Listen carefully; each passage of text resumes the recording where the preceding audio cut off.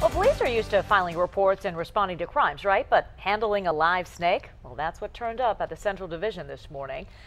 And someone turned in that baby boa constrictor. 10 News reporter Melissa Messiah live in Logan Heights at Central Division with just how strong those snakes can be. Mel? Well, Bill and Coach, definitely an unusual morning. That snake was brought here to the parking lot of the Central Division, and we are getting new information within the past 10 minutes. Animal control looked at the snake closer. They say it might actually be a ball python. Either way, the snakes are not venomous. And the question now, what happened to the owner?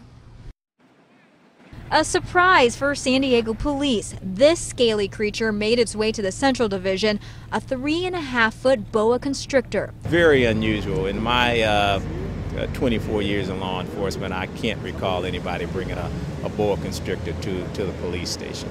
10 News learned a man was dumpster diving nearby. He saw this snake in a paper bag. The man put it in a trash can and brought it to police, concerned for its well-being. That's when the experts were called in. They're not indigenous to the area. They are pets. They might have escaped. Someone might have dumped it. Can't really say.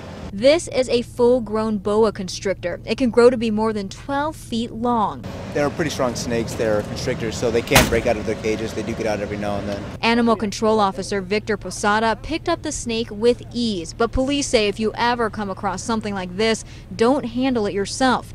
The snake, about 1 year old, will be brought to the animal shelter, and hopefully its owner will reclaim it. If not, it will be put up for adoption. Maybe the police could adopt it. I don't know if that we would want a snake for our mascot, but we'll certainly consider it. All right, police taking it all in stride here. Now, ball python or boa constrictor, either way, those animals, you're allowed to own it. However, you are not allowed to willfully abandon it if that is what happened. Right now, again, that snake at animal control. Reporting live at the Central Division, Melissa Messiah, 10 News.